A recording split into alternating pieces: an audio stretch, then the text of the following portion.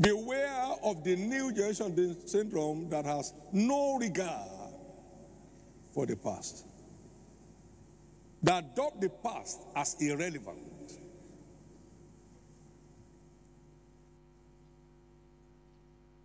Adopt the past unnecessary. Adopt the past old-fashioned.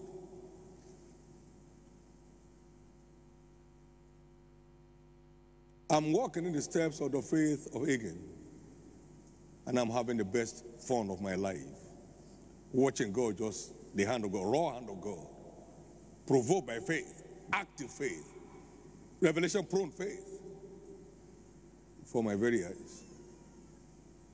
I'm walking in the faith of COPELAND, the faith of supernatural abundance, no question mark, no abracadabra, walking like fire.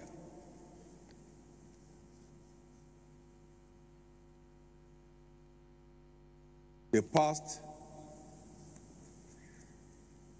is an asset, not a burden. You don't walk in the ways of the past giants. You never imagine one. Therefore, don't be slothful. Shortcuts are not safe.